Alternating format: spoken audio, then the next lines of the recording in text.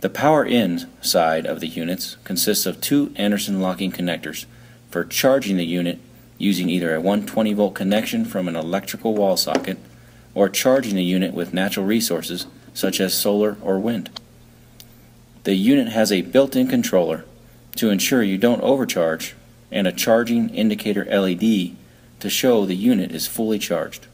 There are several ways to utilize the power stored in the SolarLink 1000.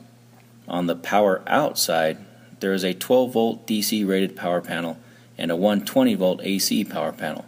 These are independently from each other. On the 12 volt DC panel, you have two marine grade 12 volt receptacles fused for 15 amps. Marine receptacles are much better than the standard ones in cars as they have a securing system which keeps the 12 volt plug from just falling out. Then there are two USB ports rated at 2.1 amps, which are programmed to handle USB 1, 2, and 3 standards. There are two switches on the 12 volt panel. The top switch is for powering the 12 volt panel and illuminates green when active.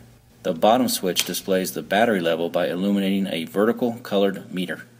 The third power source comes from the unique 1000 watt continuous pure sine wave inverter and has a peak capacity of 2000 watts. The inverter converts the DC current from the batteries to 120 volt AC for use with most plug-in devices. There are two 120 volt outlets and an additional USB port. The power switch activates the inverter to prevent power loss when it is not in use, and we include a remote control to power on and off of distances up to 50 feet. To completely power down the unit, we include a main power key.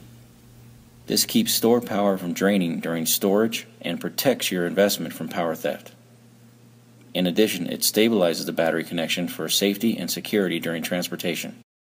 Contact your emergency preparedness specialists at Prep Counts to order yours today.